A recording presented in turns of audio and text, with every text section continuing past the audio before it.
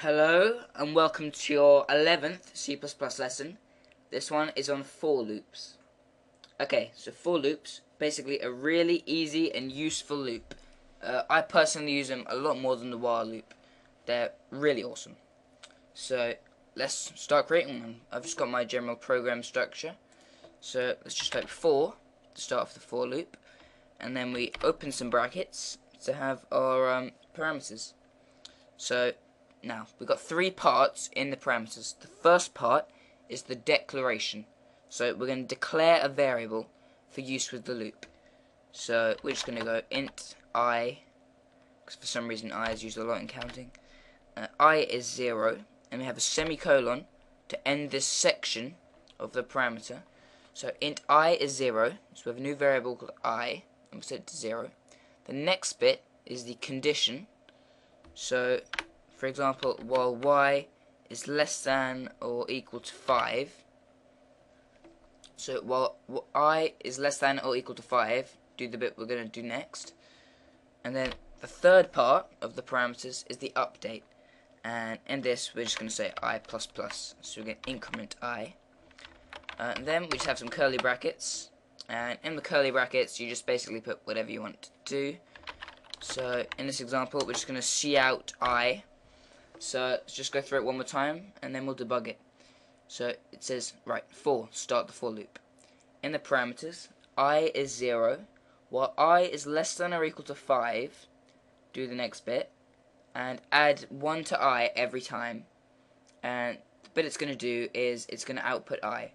So if we just save and debug this, here we go, it says 0, 1, 2, 3, 4, 5. Press any key to continue.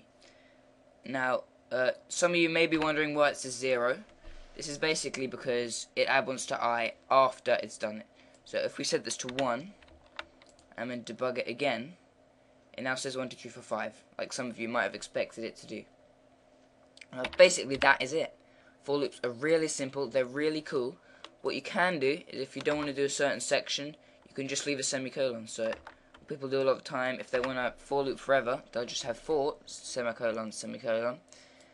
So if we want to see out hello forever, I'm not sure if it's going to let me do that, but let's try.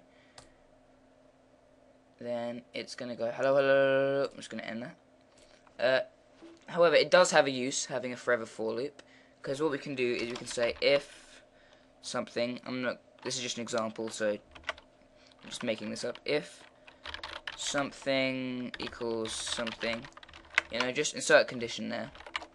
Then we can use the break command. So if something, like we could say, if we're using the I example earlier, and we did only some of it, so we could say, yeah, I is this, I is that, whatever. In fact, let's go back to that real quick. Let's just say int I equals 1, while I is less than or equal to 5, I++. Now, it's going to see out hello every single time. In fact, we're not going to have a condition. Yeah, we're not having a condition. And in the if statement, basically, we're just going to go, if I is less than or equal to 5, so it's what we had up here, then break. And that basically means break out of the loop. So, screw you loop, it breaks out, it goes system pause, return 0, and then ends. Obviously, it's not actually useful in this situation, but what you can do is, if you have a load of variables, you might want, if A is less than or equal to 5, and you might add things to A. But basically, break's pretty useful as well, and that will become more useful as you learn more programming stuff. So basically, you can add the for loop to your collection of knowledge, have a play around with it, include it in some programs, do all kinds of different things with it. For loops are awesome. Don't diss. That's the end of this lesson. Have a nice day.